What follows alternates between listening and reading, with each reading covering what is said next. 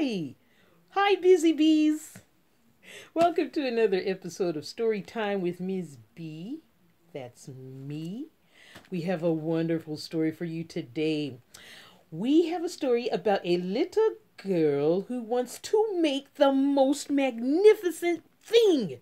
The most magnificent thing ever. She has it in her mind with how she wants it to look and everything. But can she find all the things she needs to make the most magnificent thing? Let's find out, shall we? The Most Magnificent Thing by Ashley Spires. Look at that. Ooh, she has her plans and everything in her little dog. And here's the title page. Wonderful. Ooh, this is so good. Here we go.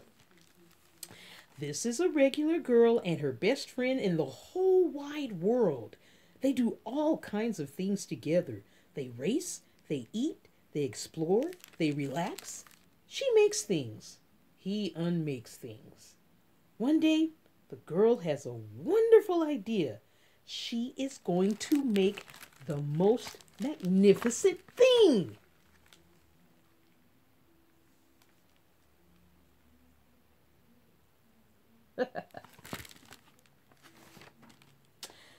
She knows just how it will look. She knows just how it will work. All she has to do is make it, and she makes things all the time. Easy peasy. First, she hires an assistant.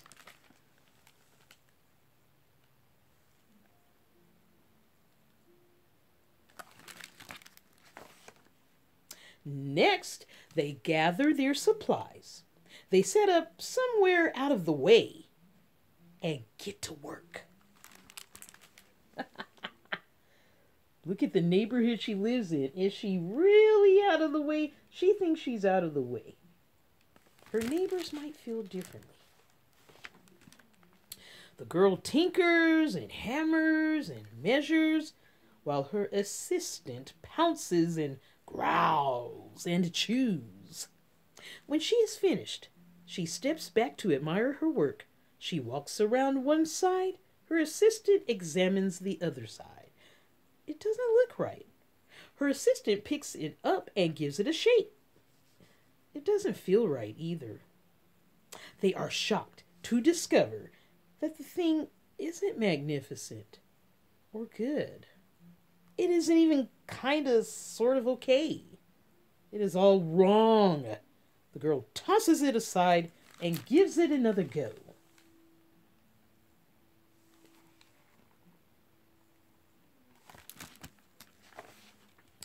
She smooths and wrenches and fiddles. Her assistant circles and tugs and wags. When she is finished, she stands up and takes a long look at it. Her assistant gives it a nudge with his paw. The thing is still wrong. She decides to try again.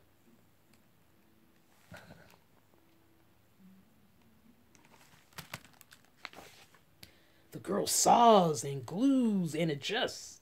She stands and examines and stares. She twists and tweaks and fastens. She fixes and straightens and studies.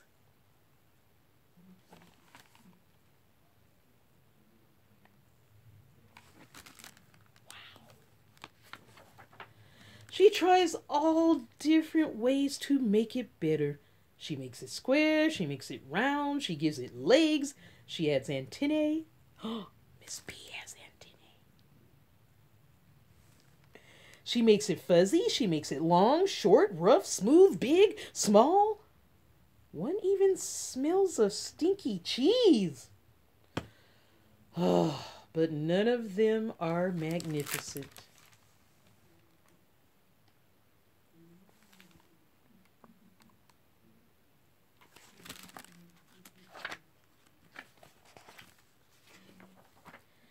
Her hard work attracts a few admirers, but they don't understand.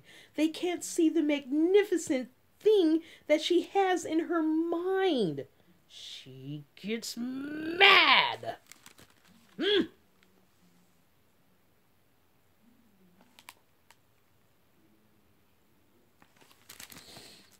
The angrier she gets, the faster she works. She smashes pieces into shapes. She jams parts together. She pummels the little bits in.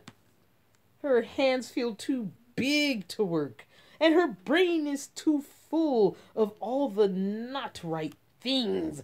If only the thing would just work.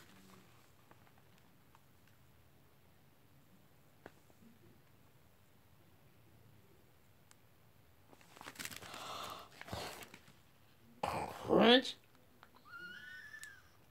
The pain starts in her finger. It rushes up to her brain, and she explodes.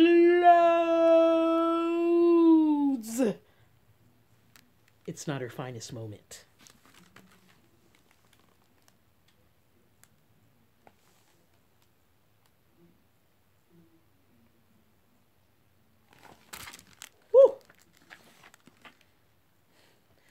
No good at this. I quit. Her assistant suggests a walk.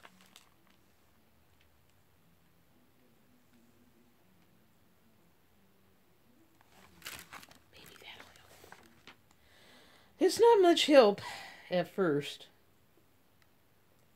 But before long, she starts to feel different. Bit by bit, the mad gets pushed out of her head.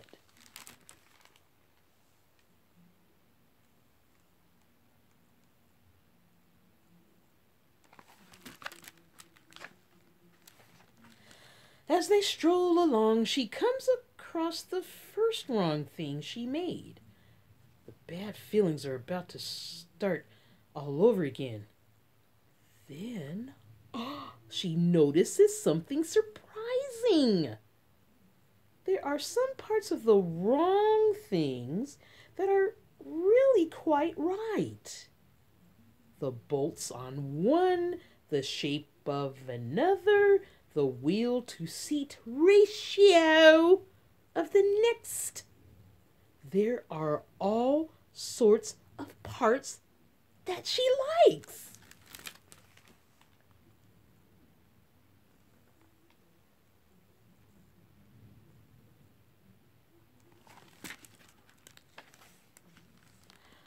By the time she reaches the end of the trail, she finally knows how to make the thing magnificent. She gets to work. She works carefully and slowly, tinkering, hammering, twisting, fiddling, gluing, painting. Her assistant makes sure there are no distractions. This is the perfect thing to ward off bears. This will stop that leak. This one's all wet. The afternoon fades into evening. Finally, she finishes. She alerts her assistant. Her neighbor sees some parts that might be able to help them with some things. I think her assistant is all pooped out. The pair take a good long look. It leans a little to the left, and it's a bit heavier than expected. The color could use a bit of work too, but it's just what she wanted. They climb aboard and they take it for a spin. They are not disappointed. It really is the most magnificent thing. The end. Wasn't that wonderful? Give yourselves a round of applause. I love that story because she was getting so frustrated. And sometimes it's hard. You think you see in your mind what you want, and then when you try to put it on paper, or when you try to build it, it can get frustrating sometimes. So sometimes you may have to step back, take a walk. And like the little girl in story did, she took a walk with her dog. She went to go get a cookie. She calmed down. And then she was able to work slowly,